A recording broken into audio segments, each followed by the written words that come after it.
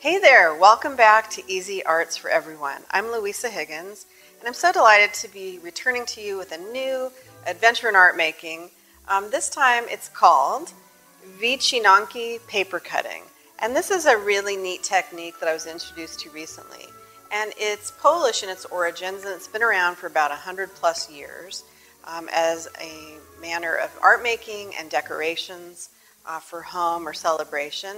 And there's some interesting integration possibilities because we're working with symmetry in our design, symmetrical design. The fun of it is working with two colors of paper, so you can have contrasting or complementary colors at work. And you'll have to pay attention to knowing where your fold is, and you'll see when I demonstrate. And also, we're only going to use dots of glue, so we won't get too carried away with glue. So this is just as simple as it can be, but it really yields beautiful results. So I'm going to show you on a big piece of paper. If we pretend this is an 8.5 by 11 sheet of copy paper, and I would fold it down the center, right? And then I would go ahead and make my drawing. And I did a pre-drawing in pencil, but I'm going to go over it with marker so you can see better. So what this type of paper cutting is famous for is they really used a lot of elements that were floral in nature.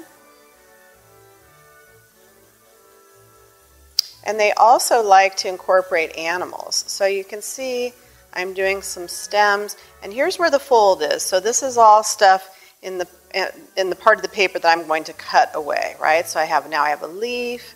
I'm going to put another branch out here with a flower and a leaf. So I'm kind of, you can freestyle this. This isn't something where you have a super precise pattern, but you're really after, is it whimsical, is it fun, does it incorporate flora and fauna? They did a lot of chickens and birds in their artwork because maybe that's what they had on the farm.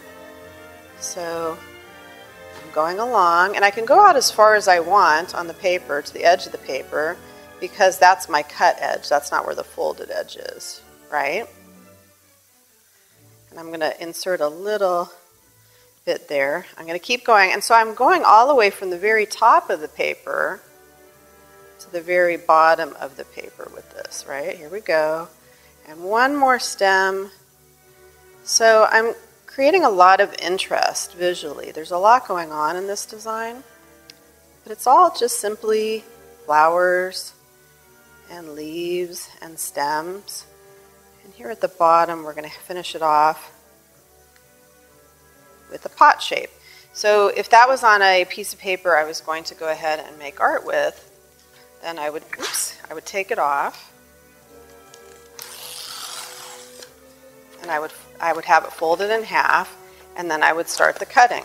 So I'm going to show you actually on a smaller piece of paper that's a little bit more colorful and a simpler project if you're working with younger children. So I have some colored pieces of paper here, and I took a green piece of paper and I folded it in half, right? So I said, know your fold. So here's my fold. And then I drew with pen a simple tree shape, right? So I'm doing the tree, kind of like a pine tree, and then a little hill. And then I drew in some shapes right here that I'm going to cut. So let me show you how that works. So I'm going to go ahead and do the basic cut. And you can move it around. If your scissors are sharper, that's better, but really any scissor works. So I'm being careful that I'm not getting into the fold side. I'm working other parts of it. And I can work sections as it's easier, right? So that I'm not getting frustrated with manipulating the paper and the scissors. So you can see here, I'm kind of working from the outside in to get the cut that I want. And we want to make smooth cuts. We don't want it to be jagged or raggedy, right? So I'm almost there on the branches.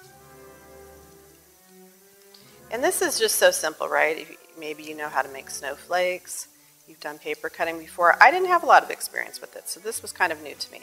All right, so I have the basic shape cut out, and then I've got a few little shapes that I've put along the fold, and those are going to look really interesting when I open them up. So I'm just kind of trying to do a little triangle shape. And it's fun to retain the scraps that come off of here because those can also be used in your final presentation.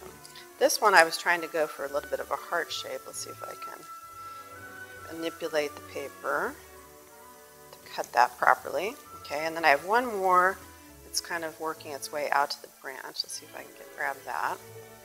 Here we go. And what could be easier than just working with paper and scissors and your imagination, right? And to make something so beautiful, elegant, inexpensive, and simple.